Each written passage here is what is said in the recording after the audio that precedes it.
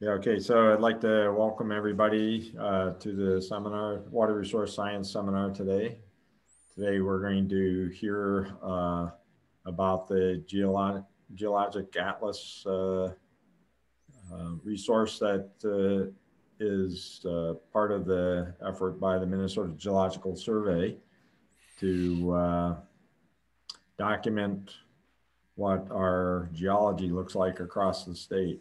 Um, it's a tremendous resource to be able to go and look at information that's available in the databases that the Geological Survey has. And I have some experience, recent experience, where I've been using geological atlases for some groundwater work, and I find it to be um, tremendous. I'm working with uh,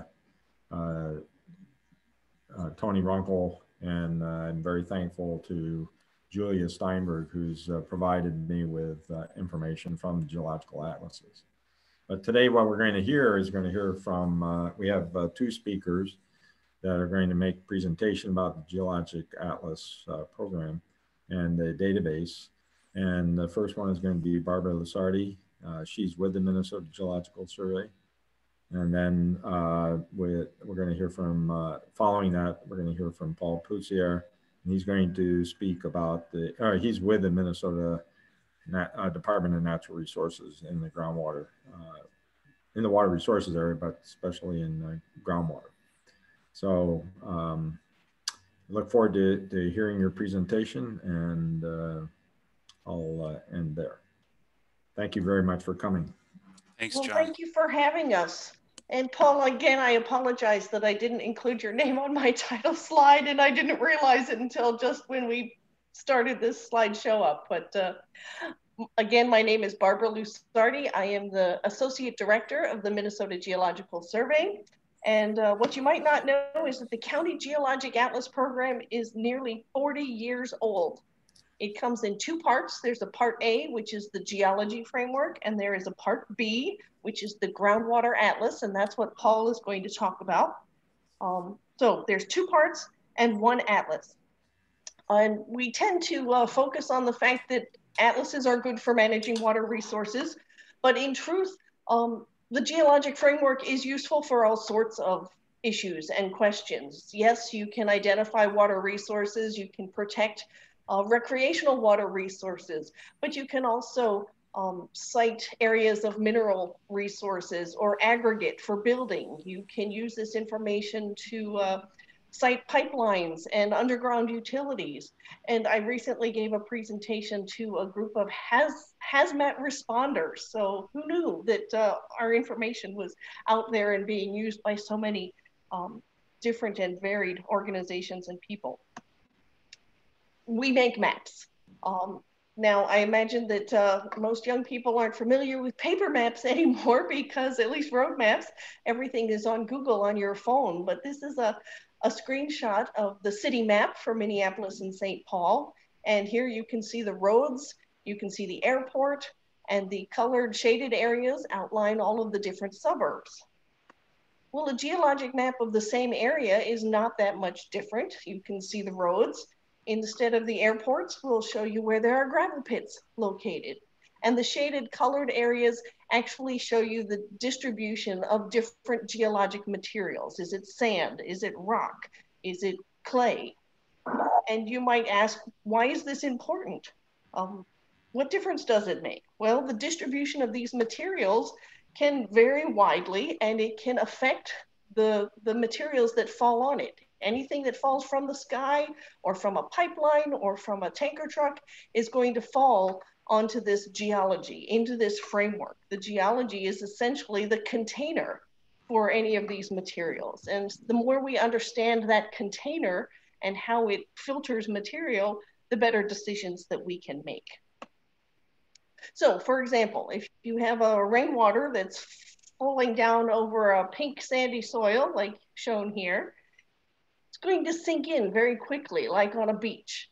And if you have a thick underlying sand, that water could potentially flow very quickly underneath the land surface to a place that's further away that you're not even aware of.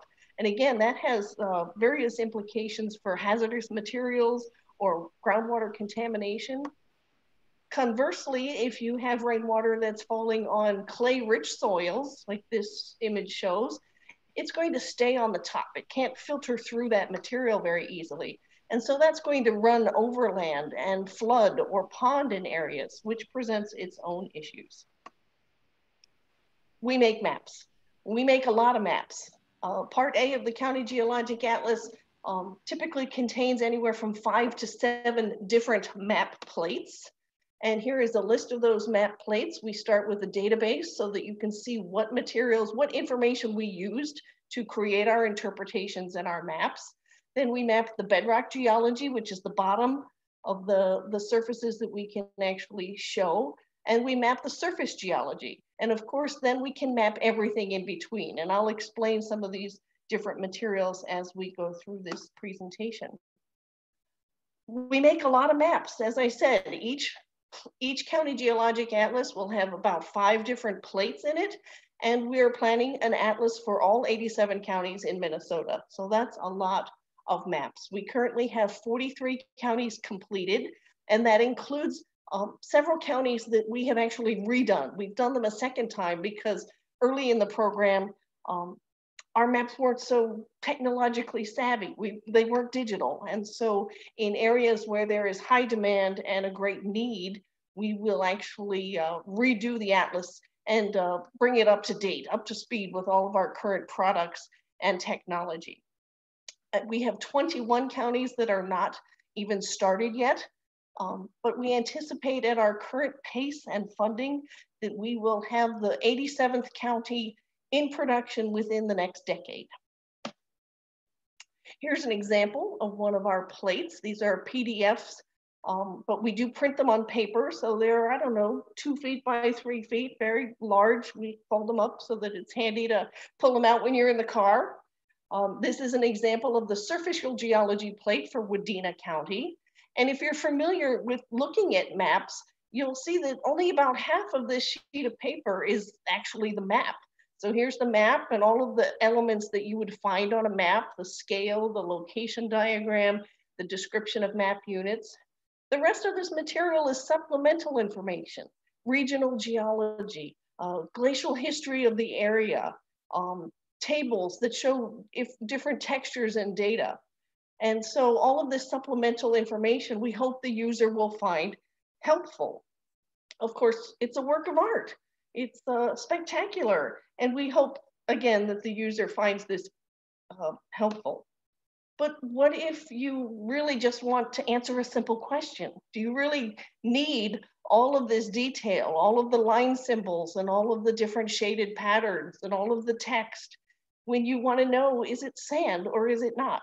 And so part of our program is that we can provide these maps in a digital format in a GIS environment so that you can bring this data into your own project if you're siting that pipeline or looking for areas where there's sand and gravel within a distance that you can mine. And then you can take our information and recode it based on the attribute tables of that map so that you can get a much simpler version if that's all you need to answer your question. Here's another example. This is our bedrock plate for Sherburne County. And again, a lot of information. Maybe you just can't digest all that information. Maybe all you need is to see the bedrock Precambrian crystalline bedrock, and you can blank out the rest of the rocks that are in this area that's not of use to you. Conversely, you can just pull out the Paleozoic rocks. So it's very handy to have digital information in a format that you can use to answer the questions that you have. We also include lots and lots of data. Again, part of our database plate shows that information on a map view, but we include all of the data tables.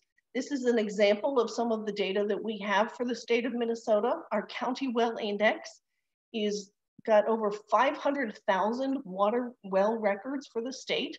And water well records are kind of iffy. It depends. Some of them are really good and some of them are less than helpful. But the sheer volume of records in this database makes it invaluable as a starting point for our geology. We also have a database that we have created over the last couple of decades, which houses our glacial sediment information. So anything that we pick up on our own out of a gravel pit or using our Giddings trucks, all of our laboratory analyses for our glacial sediments are in what we call the Quaternary Data Index. We also use geophysics. This is a way that we can get a view of the bedrock, even if the glacial sediments are quite thick. And so we have aeromagnetics and gravity anomalies. We use passive seismic to get information on the depth. How thick is that glacial sediment over the bedrock? And we also have so many other tools in our toolbox. We have an in-house lab where we can measure the texture of glacial sediments. We actually count sand grains to help us identify where the glaciers came from. We have our own drilling rig. It's on a pickup truck. It's called a Giddings probe.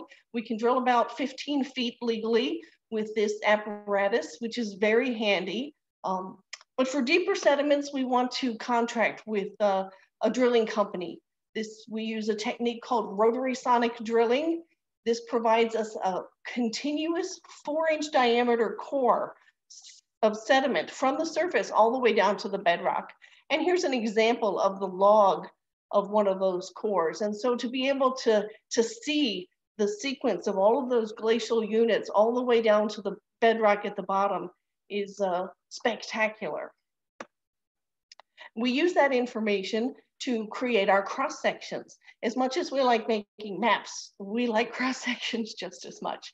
If you're not familiar with a cross section, imagine you're looking at a road cut or a gravel pit, some exposure maybe in your backyard, except that instead of just 20 feet of material, here you've got maybe 600 feet of material. This top line is the ground surface. The bedrock surface is the bottom line where the white starts here. And all of these black sticks are water wells. This is the information that we use to help identify all of these different layers.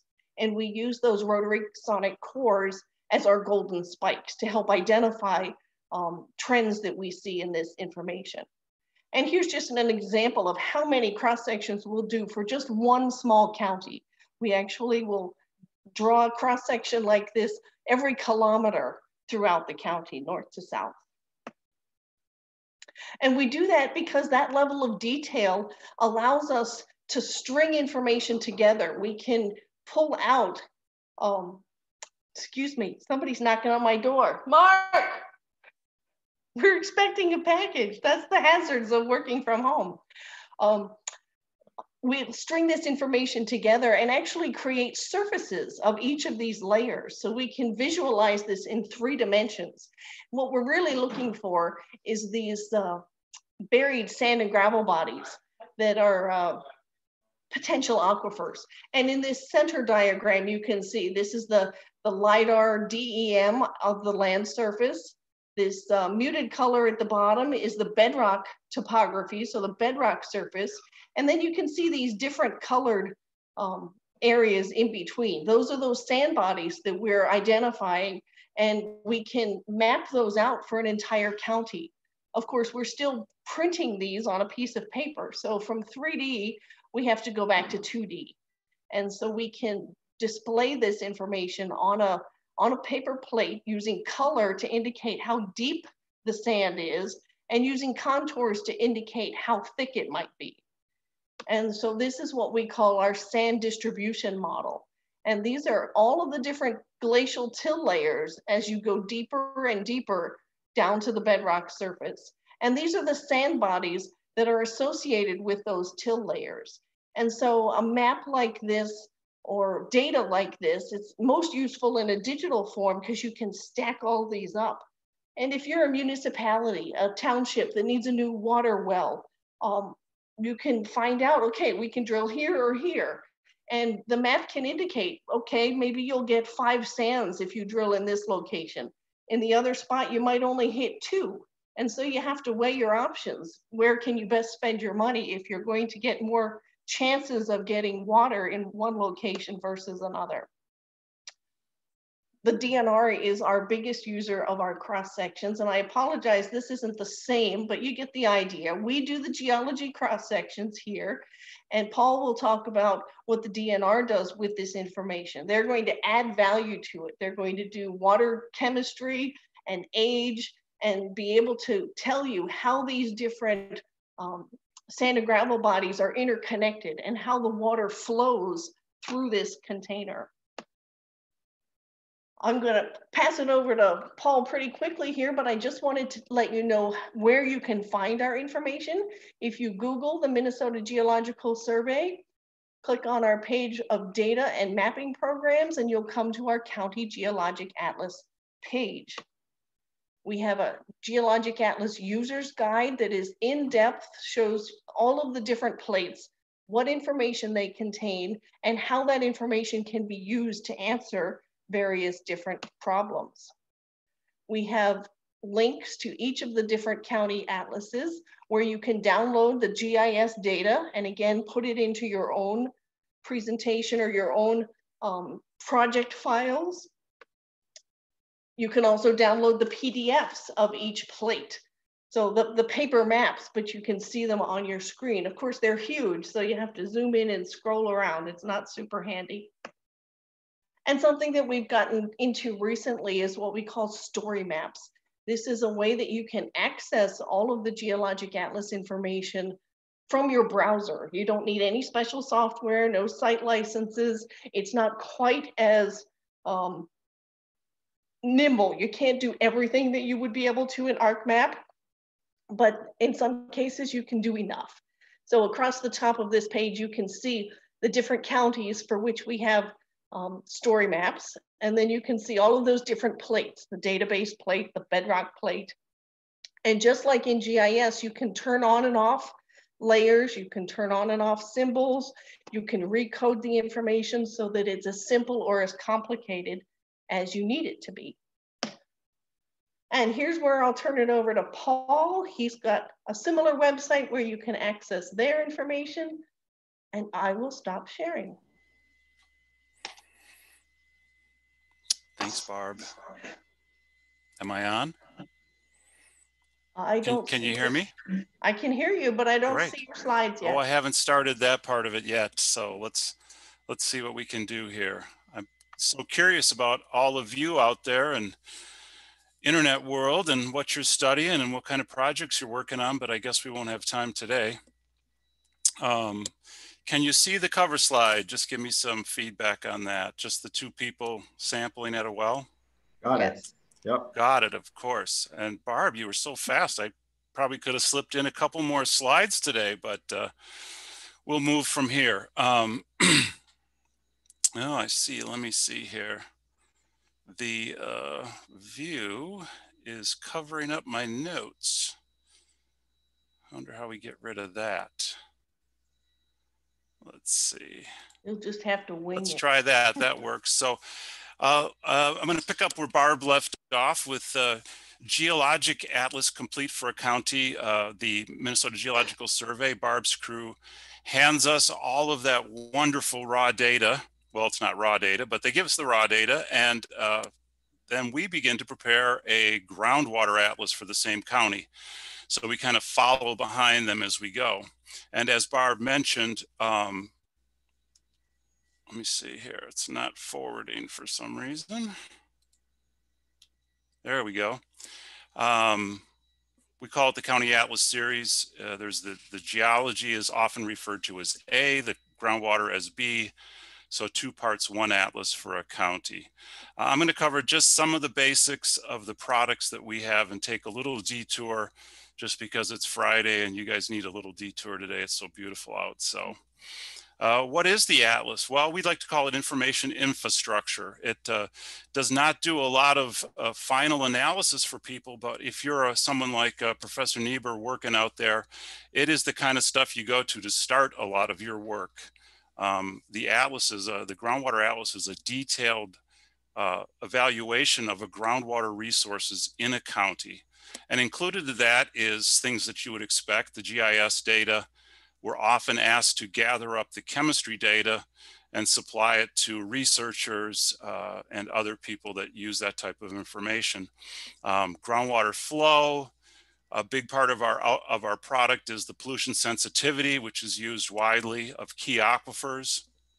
And we also do cross sections with key characteristics that really give people a sense of what's going on. Barb showed one just in passing there. So, but who uses it? This has become really an interesting question that we ask, especially because we go to the state for a lot of our funding, and a lot of times they want to know. So we've been talking, Barb and I, with a lot of people around the state, and this is kind of the list.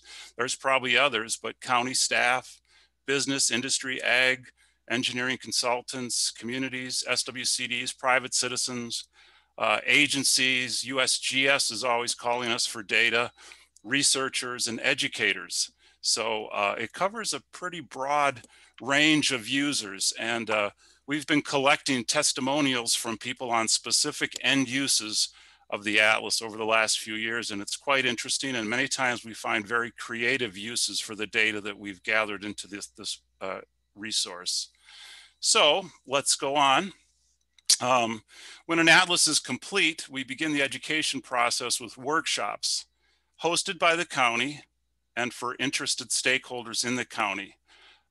We use real-life groundwater problems and walk through how the Atlas can be used to resolve those problems. Like if you're trying to cite a business that needs a lot of water, or you're trying to cite a solid waste landfill or something like that. This is a photo from the Washington County workshop just a couple of years ago. So at this point, I just want to take a brief side trip from water science to water politics. Everybody's probably very tired of politics, but just for fun. For me, after working 25 years in groundwater science, I encountered the collision of science and politics when I became embroiled in a local water resource challenge that's called White Bear Lake. So I can't go into the details on that project today as much as I'd love to. But one thing that I learned is that when you move from science to the realm of politics, you discover that there's always villains and heroes. And working for the DNR, I found that I was often both. So I also love movies about dystopian futures because they often revolve around the politics of water and/or oil, both important to geologists. Villains and heroes, and they often point to underlying truths that we're encountering in our own day and age. So your assignment is to find some of these movies, be energized by them in the coming weeks and months. One of my most recent favorites is Mad Max Fury Road. I don't know if anybody else has seen that. So sometimes I thought, as I was working on some of these projects that with a more political twist, that I was Immortan Joe from the movie, who famously says, "Do not become addicted to water. It will take hold of you. You will resent its absence," which is so true. And sometimes I was Mad Max and Furiosa, who throughout the movie were taking us all to the green place where water was plentiful. So I hope this is going to work. I have a very short cut from the film that I think says it all. You may want to turn your volume up just a little bit. Fingers crossed here. I think we'll see if it works. I'm not sure if I'll be able to tell if anybody's hearing it, but here we go. It is by my hand you will rise from the ashes of this world! Flag. This is somebody who will chop heads for not accepting that he was a god. I am your redeemer! He controlled the one essential wealth of the water, and that gave him his power. I hope you guys could hear that. Can someone turn their mic off and tell me if the sound came through? Yes, it did. So he controlled the one essential wealth, the water, and that gave him his power. So with wealth, power, no wonder that we always run into villains and heroes and politics. Sorry about that little sidetrack, but I had to do something fun today. So I'm going to walk through a couple of the end products, just a taste of what's in the DNR's Groundwater Atlas. Of course, water table plays an important role in our analysis. On the left, this is Washington County, is the water table elevation. So again, this is elevation from sea level. So the blue colors low, the high colors, the warm colors high. So you can kind of see this natural divide down through the middle of Washington County. Another set of data that we produce is called depth to water. So from the land surface, and this map represents that. And these are the cross sections that we produce in the atlas as well. And there's sections in between also. Washington County used this product quite extensively to develop a risk model that they apply to land use, especially to evaluate the risk of private septic systems, which they have many of. And so they've developed a whole process that's based on partly on this type of analysis that they were waiting for us to get out to them. So just one of the many uses. We also collect samples from about 100 locations in each county and analyze them for a relatively broad set of constituents. All of these are available to you, and we can package them up and send them out for the different counties pretty readily, and we're doing that quite frequently. This includes chemicals that we sometimes think of as having human impact, chlorides, bromides, nitrates, but also naturally occurring health concerns, arsenic, manganese, boron. We found a lot in a couple of counties, which surprised us. Additional cations, anions, we do some analysis for stable isotopes, which give us some indication of the groundwater surface water connection. We also sample for tritium and carbon-14 to get some relative age ideas. This is really important for us because we use it to check against our pollution sensitivity model to see that it makes sense. If we have an area that's a very low pollution sensitivity, in other words, it would take a long time for water from the surface to reach it, but it has a relatively young tritium age, we have to say what's going on and reevaluate that model for that county. We also use data from Department of Health, Ag, PCA, and the University of Minnesota, and any place else we can gather it together. So just one example is the analysis of stable isotopes. Many of you are familiar with this. Water has a different isotopic signature if precipitation directly recharges the groundwater, or conversely, if it resides in a lake or some other surface water body for some time before recharging the groundwater. So if it goes through a lake, it will have an evaporative signature, is what we call it. So the result of the stable isotope analysis gives us clues to the water history and the connection of the surface water to the groundwater. On the lower diagram, the open squares to the left, these represent groundwater that probably infiltrated directly into the soil system after it came out of the sky. And over at this end, the red boxes are what we call evaporative signatures. So those are from wells and also lakes and so forth, that so that they had been at the surface for some time in a lake, and that provides some useful information for us. Just an example. And one of the key things, one of the things that Barb touched on is the cross section. This again is Washington County, Oakdale to the St. Croix. Couple of things to look at. There's a lot in here, and of course it's all resides in a data set in our GIS files as well, which are available to everybody. This black line separates the bedrock aquifers from the quaternary aquifers. You can see the layer cake of East Metro that we're all pretty familiar with if we work in this environment. Another thing to see immediately is the three primary colors of red, green, and blue. And those are indicative of the tritium results that we got. Red being more recent tritium concentrations, green being a mixed, and blue being pre-modern tritium values as we evaluate them. So you can immediately kind of get a sense for what's going on in the cross section, in the groundwater. Now, one of the things in Washington County that's become very important is this buried bedrock valley, which of course is mapped by the survey, but then becomes an important groundwater feature because this provides a direct conduit of water from the surface into the deeper aquifers, which are highly used by Woodbury, Cottage Grove, and all those cities out in the East Metro. So it becomes a dynamic conduit to contamination, which is in fact what took place out here. We also see that in Washington County, unfortunately, also has this groundwater divide right down the middle with water in the west, exiting at the Mississippi, and water in the east heading towards the St. Croix, which created a lot of distribution of industrial contaminants that ended up out in the Woodbury and Oakdale area. You also see the black arrows. Those are very general flow direction arrows. And then for each well that we sample, we will provide some of the chemistry in the cross section as well. In this case, 325 parts per million chloride, 1 part per million nitrate. We see that it's got a red E. That means that it has an evaporative signature. Not really surprising since it's just below Lake Elmo. And the 3 is it tells the user where we think the water is coming from. In this case, it's coming from an aquifer system above it, whereas over here you have an L, that's a lateral flow, why you're getting some of the results that you're getting. So there's a lot more in the cross sections, but that's just sort of the highlights.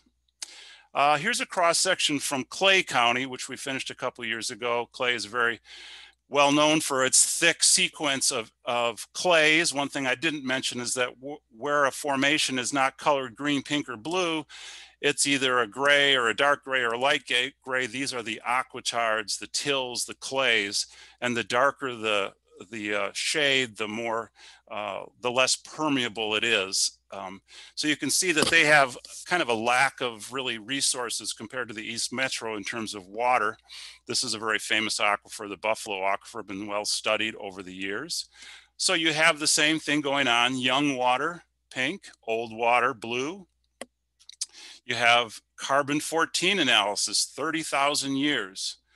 This is very interesting to the general public when we talk about the ages of the groundwater, and really gives them a sense about why this resource is kind of mysterious, important, and why it's important to manage it now, because it takes a long time for some of these systems to set up. In this case, we also have some of the problematic issues of arsenic. The health department is saying that if you have a well with any measurable arsenic, it is a health problem nowadays. So 55 and 24, not uncommon for parts of Minnesota and a real issue for people. Pollution sensitivity is one of the key products that we have, and we divide it into 2 methods. First, we call it the near surface materials. That's basically the water table. And it's a combination of the surface soils and the upper geologic materials. And we do an evaluation based on the common permeabilities and say, how long will it take for water hitting the land surface to make it to the water table or 10 feet below the land surface? And then the second one is the buried aquifers in the top of the bedrock. We do a GIS analysis. This is kind of a simplistic view of it, but you can see over here we have, it says very low. So that's very low pollution sensitivity because there's 41 feet of clay, let's say, on top of it. Whereas this has a very high pollution sensitivity because it's covered directly above by superficial sands, a very small thickness of fine grain material. And so that's why it gets a very high. We just kind of go from low to medium to high to very high, and we have very low.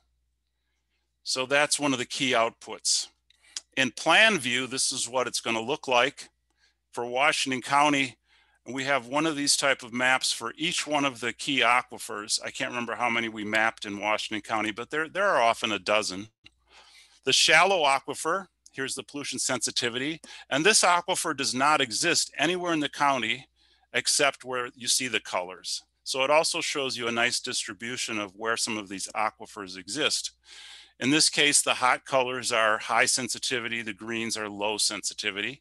Then we move a little farther down. I don't remember how deep this aquifer is, but it goes from the top of the county to the south of the county, you can see that it changes in its sensitivity to pollution from the greens in the north to the hot colors in the south. And then the top of bedrock, we know that parts of Washington County are karst in the sense that there's less than 50 feet of overburden protecting the aquifers or the bedrock aquifers. So that's why you have all this red, especially in the southern and eastern side of the top of the bedrock surface. If you remember, this surface is that black line in the cross section I showed you. Hope I'm not going too fast. This is just a picture from a field trip we did in Washington County. This is a Prairie du Chien quarry in Bayport, and always a great interest to people when you say the Prairie du Chien being one of the workhorse aquifers for the metro, and here it's completely dry, and that's because of the structure of these formations as they head east. And so a beautiful place to look at what the aquifer looks like. And I think it's always stunning to people who aren't that familiar with it to see that this rock is where we're getting all our gazillion gallons of water each year. And finally, we also have a user's guide, which is a simple reference identifying how to use the atlas, key terms, and techniques. And finally, again, a field trip. Washington County was a great county to do this work. There's so many interesting geologic features. This is Ferry Falls, just north of Stillwater. If you haven't been there, it's a pretty walk. Just don't do it in July. The bugs will kill you. So thank you very much, John and Dan and students. I think that's it. Thank you very much. Let me stop sharing here. Thank you very much, Barb and Paul, for your presentation. So now I'd like to open it up for questions.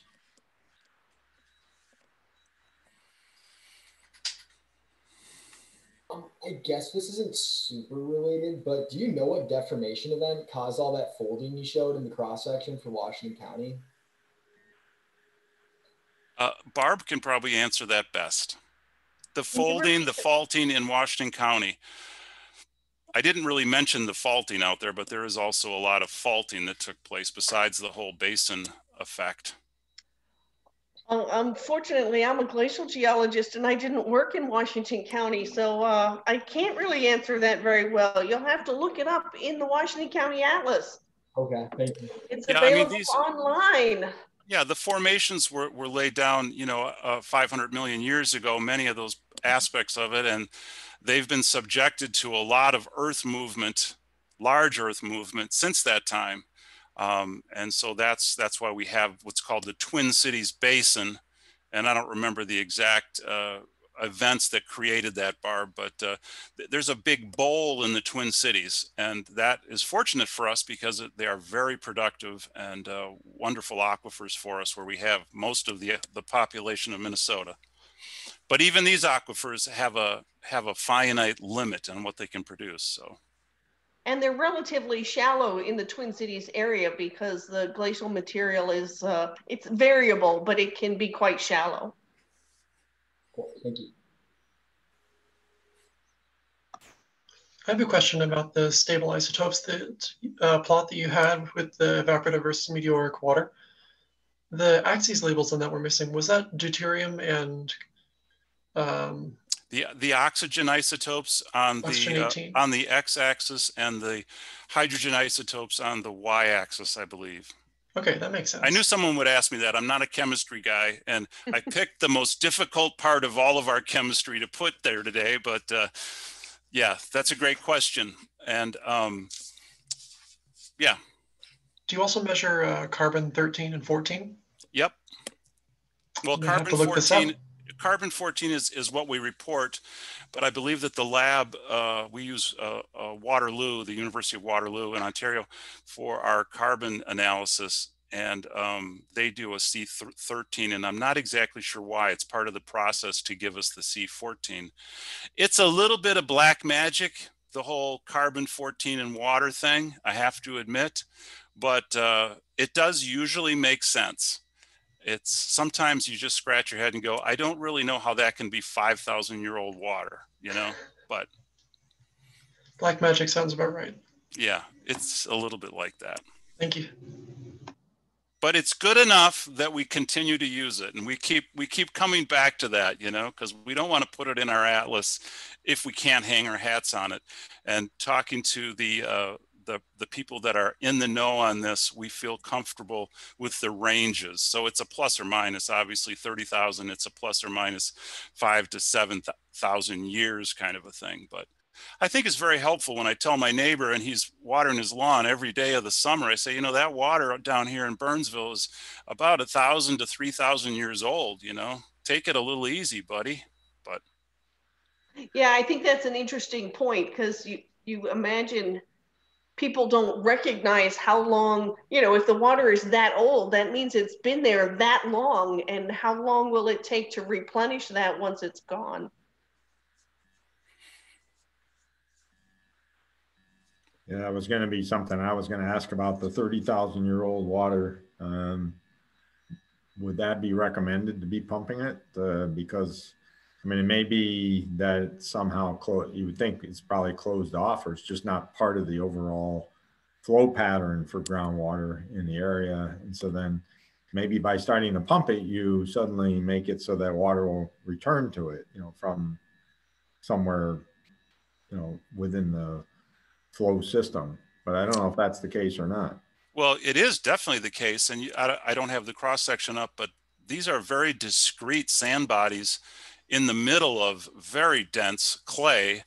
And the reason we have the 30,000 number is because we got it from a well. So somebody's using that water. Yeah.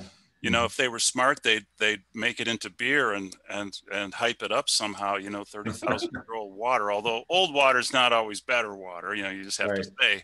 But but they're not pumping it hard, you know, and it is surrounded by saturated clays, and they are providing some water movement to it. But the Buffalo Aquifer, of course, in Moorhead was pumped almost to extinction for many years, until they finally realized that they just couldn't meet the needs of the cities in that area, and they moved to the Red River, where they pump about maybe 90% of their water now, and they use the Buffalo Aquifer, which again is a discrete linear sand body, and it was getting drained pretty quickly. So it's recharged since they moved to the Red River. It's kind of an interesting story. Yeah, I had a question for Barb.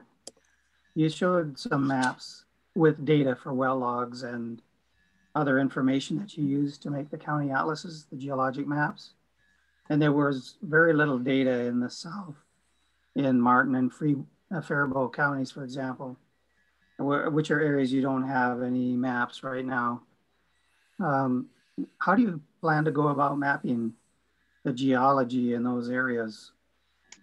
I imagine there are plenty of water wells in those areas. Perhaps one of the maps you were indicating, the data sources, was our Quaternary Data Index.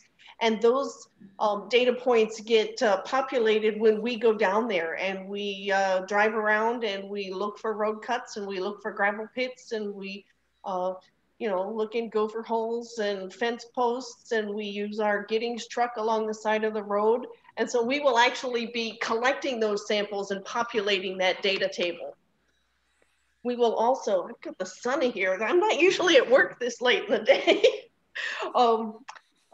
We will be collecting information for new counties. We don't necessarily collect all that information ahead of time, but we'll be looking for exploration holes. We'll be looking for Army Corps of Engineers, Highway Department, anything that the USGS might have drilled in a particular area. So a lot of the database for a county gets compiled once the county atlas begins. So we haven't worked in some of those counties yet, so we haven't started collecting the data. But you're onto a challenge that we have, Dan. You're onto a big challenge. We just finished sampling in Rock and Nobles County, which are the extreme southwest part of the state. And many of those communities and individuals are going to regional water systems, and there just are not as many wells because there's not as many people. You know, Hennepin County, you know, gazillion wells, and Anoka, Washington, all these. But as soon as we start getting out farther, it becomes, I think, more of a, well, it becomes a challenge for Barb's group too, but especially for us when we're trying to find wells to sample. It's hard to find 100 wells in some of these counties. We'll be moving into the Northeast where Barb's crew is just finishing up St. Louis, Cook, and Lake. And again, it's a whole different environment. I mean, we're good at Anoka County. We're good at Washington County, you know, the large sand bodies, lots of wells, the Paleozoic, lots of wells. But we're going to have to look at our processes when we move into some of these other parts of the state. You do have to be able to adapt to the different environments. You know, in some counties, we don't do cross sections because the glacial sediment isn't thick enough and we can't show anything basically. Or there was something else I was going to say and it just flew out of my head. I've lost it now. It's late on a Friday. There was some point to that discussion. Well, I have a question for Barb. You know, you were indicating there's 500,000 wells, and you know you have a range of quality of the data that's in the well logs. It's nice that those are all digital because I remember when I first came to Minnesota, if you wanted to look at a well log, you had to go to the MGS office over there on University Avenue and open up a filing cabinet. You had a key to it and you pulled out a piece of paper that had the well log. We still have all those pieces of paper. Well, that's good. It is a huge undertaking. It is the database is now kind of overseen by the Department of Health. We created it and we still populated all of the water wells for the state. The well drillers are required to submit a well log to the health department, and then the health department farms those over to us and we enter those data into the CWI database. And some of them are as simple as 0 to 400 feet drift. That's the detail you get. Those are the not so good wells. And others are, you know, 0 to 10 feet, and it'll tell you exactly what different units and how thick they are all the way down to bedrock. And so again, you can live with some that are not so good to get the ones that are fabulous. And that's a resource that is continually being updated. And so we are working on ways to incorporate new water wells into previous mapping. How do we keep mapping and improving our products without getting caught into the legislature's fun weariness of, you know, aren't you finished yet? You've already mapped everything. But it's important that we continue to map and that we change our interpretations. And so we are working on ways to bring those water well data and new data into our mapping and be able to update portions of it. Maybe that'll be the next mapping program after the atlases are done. We'll have a way to, you know, hit targeted areas and provide new mapping for a specific purpose or specific region. I was going to ask about the quality of the data in the CWI. Is it the older wells that you don't have as good a quality data, or is it even today you would get a very poorly described well log? It depends on the well driller. Okay. It's you know, it's a requirement. I don't think the well drillers get paid anymore to submit this information, and so some are more dedicated than others. Certainly some of the old ones are fabulous, and certainly some of the new ones are less than fabulous. But when you've got 500,000 to choose from, it's like I said, you can overlook it. Paul mentioned the sheer data density in the Twin Cities Metro. I mentioned that most of our counties, we do our cross sections 1 kilometer spacing. And much of that is dependent on the water wells because that's the bulk of the data we use to delineate those units. When we did Anoka County, we had to double that. We did cross sections every half a kilometer because there were so many water wells. You couldn't see them when you brought them up on your screen. So it's a curse in some cases. What kind of effect does that have on the accuracy of your mapping? So for example, if you took Anoka County and you threw out half of your data, would you get the same map that you had when you used all of the data? I think it would be very similar. We have a Minnesota at a glance. It's a fact sheet on our website that that shows the difference between an old map and a new map. And the old map isn't wrong, it's just not as detailed. And so when you are able to add in more data, you can flesh out some of the little details that you wouldn't be able to find. Of course, we want to keep as much data as possible. So that's why we were able to say, okay, let's do every half a kilometer so that we can use all this information and not miss out. That's why we hope in, someplace like the Southwest, we're not likely to go back and redo a county atlas there. But, if they're going to get another 100 wells someday, maybe, if they can find the water, it would be nice to be able to incorporate that information into our mapping and to be able to revise our, our line work to match those data.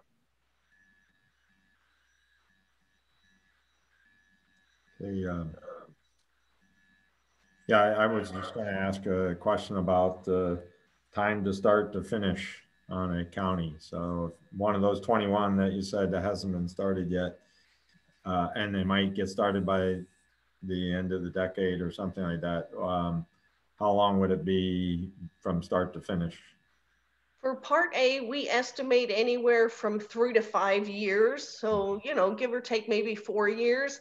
It certainly depends on the location. Something like St. Louis County was a special circumstance because it's so big and it's so far away and it's so difficult to access. But a typical county like Dodge County in southeast Minnesota would take 4 years from start to finish. And then we hand it over to Paul, and he takes how long, Paul? Let's say 3 years. It's a Of long course, process. it's Paul's information they want. we tell them that's not true.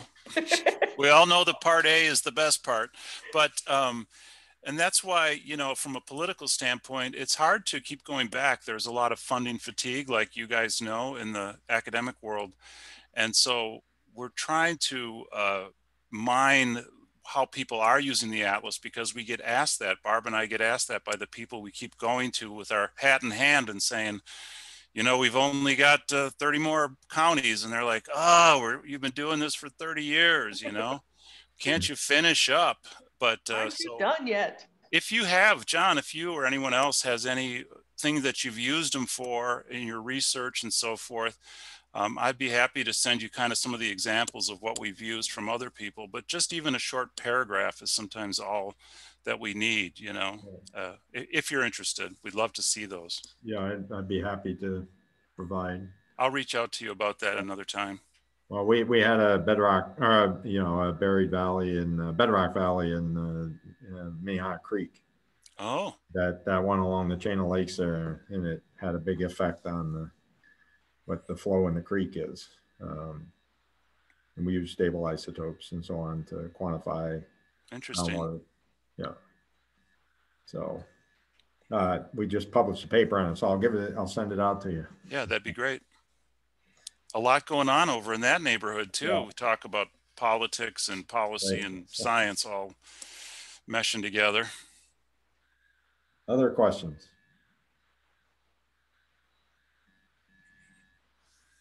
If not, I want to thank both of you. I do want to thank Paul for giving me a new movie to watch, because I did like the Mad Max movies, the old ones, and I knew this new one had come out, but I never watched it.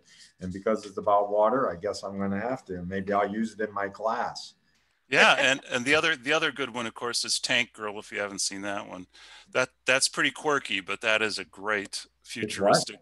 It's called Tank Girl, TANK, literally like an army tank girl. So it comes on TV every once in a while. It's out there, but it's a big water battle movie. Okay.